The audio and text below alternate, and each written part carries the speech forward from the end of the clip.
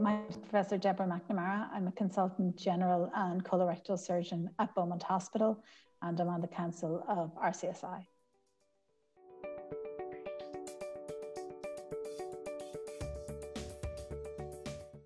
So the work that we've done at RCSI has shown a number of different barriers.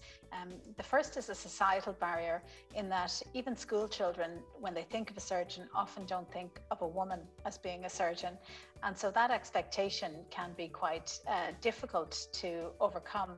And that translates into lots of medical students perhaps not considering surgery as a career and almost ruling themselves out of the profession. For those who do begin surgical training, the training is long and onerous.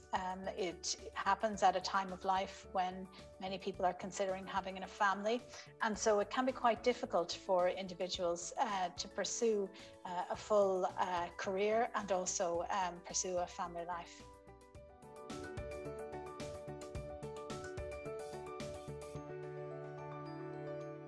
Surgery is just the most amazing profession.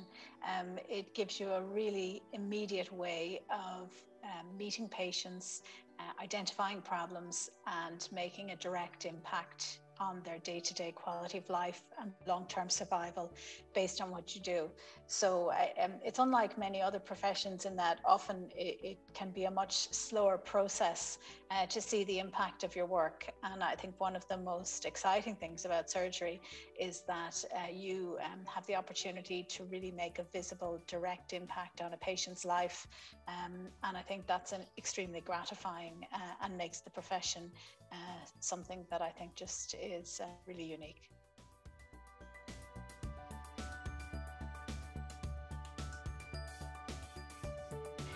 So there's a big difference, I guess, in the percentage of women who entered the field of surgery compared to other areas of healthcare. RCSI developed a working group that generated a report called the Progress Report, and that was in response to identifying that while in 2014, 46% of new entrants to surgery into the core surgical training programs were women. In fact, by 2017, that had dropped to 27%.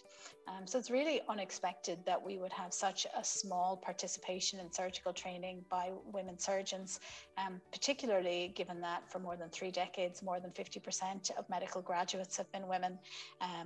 If you compare it to other professions, for example, general practice, other medical professions, there's a huge difference with only about, in current data, about 11% of consultant surgeons being a woman at the present time. And obviously, it's hard to understand why that might be the case, and it's something that we think can be improved.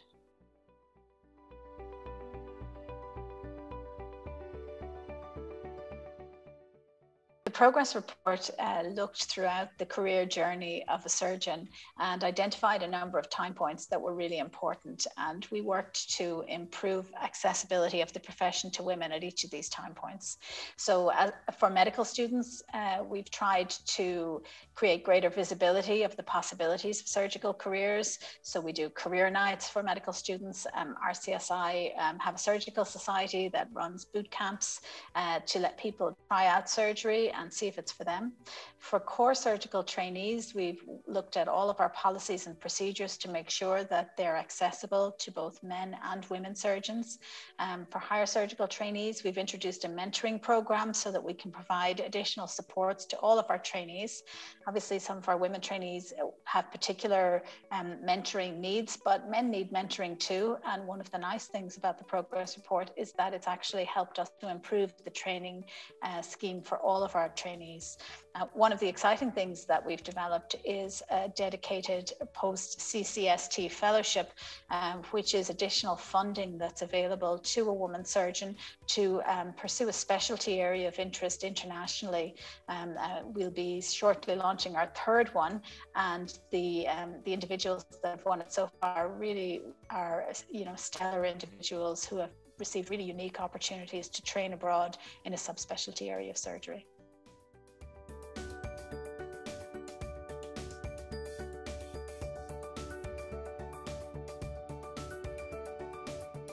So RCSI have been really committed to increasing participation of women in the profession of surgery, and it's done this through lots of ways. I think it's made some really visible, important moves. So, for example, the Women on Walls project in RCSI is a highly visible means of valuing women in our profession. And I think that sends a really big message to a medical student who's walking through the corridors in RCSI, sees images of successful women surgeons over the decades. And I think that's a really positive gesture. It also offers an opportunity for surgical fellows across the country, men and women, to give lectures, to contribute to research, and to participate in surgical training. So RCSI has demonstrated in very many ways its commitment to increasing the participation of women in surgery.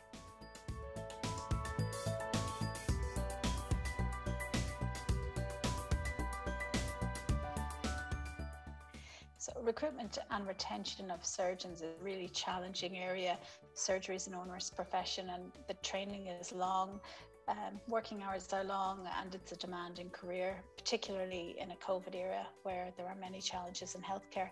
So it's really important that surgery remains a profession that's attractive to men and to women. I suppose specifically from the perspective of women surgeons, one of the important areas that I think needs to be addressed is the health and well-being of women surgeons in pregnancy when working. And I suppose that's an area that RCSI have published research internationally demonstrating concerns of our trainees for their health and well-being during pregnancy. And obviously it's really important that any surgeon can live a full life and can enjoy a normal family life, just like every other member of society. So ensuring that the surgical environment is a safe and welcoming place for people who choose to have children, I think is a really important initiative that needs to be undertaken.